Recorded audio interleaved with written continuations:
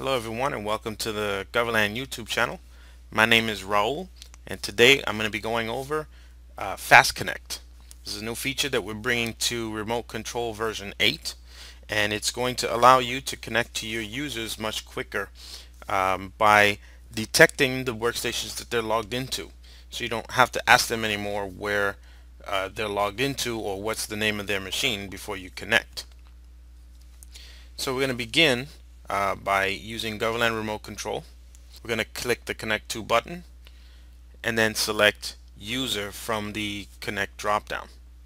Here we're going to do a partial search for a user account, and we're going to add an asterisk to it, and that's going to tell Goverlan to do a search in Active Directory.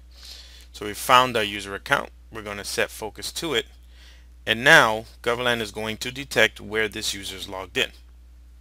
So our user Aaron Woods is logged into several different machines, so we can choose from this list and connect to that machine. This list includes any RDP sessions or Citrix sessions that our user might be logged into. So now, just like that, by not even knowing the computer name, we've already connected to a desktop where the user is logged in.